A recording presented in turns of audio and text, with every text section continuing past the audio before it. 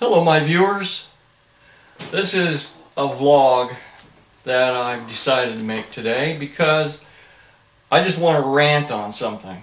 This is something that has been bothering me for a while now, for years, and what it is why are there no building codes, at least that I know of, at least here in Florida, that state that there needs to be a 120 volt receptacle, like the one right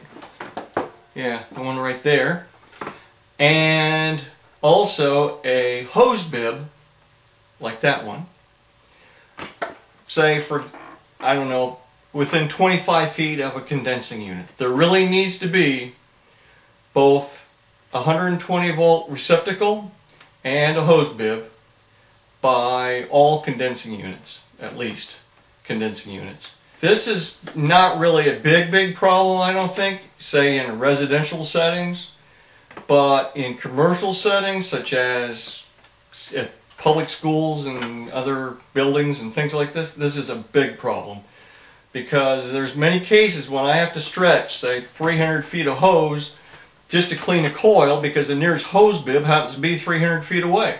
Or if I have to put a vacuum pump on a system, I have to run maybe 300 feet of extension cord. It's ridiculous. And I want to know why, what is preventing this from happening in even in new construction. It's like that. And what's preventing this from happening in new construction at the very least?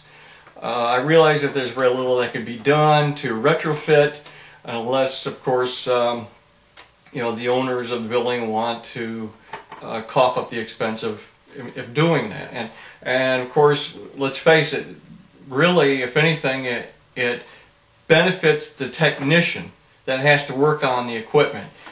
But it really needs to be code. I really do think that the building inspectors or whoever makes these building codes need to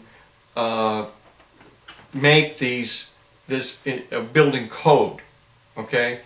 And it needs to be enforced, because I know that not all building codes are enforced, but this needs to be enforced, at least in new construction. Well, that's pretty much what I wanted to talk about, and please let me know. It can't possibly be unions that would be getting in the way, like the electricians union. I'm sure they'd be all for it, or the plumbers union. I'm sure they would be all for it. I don't get it. What's the problem here?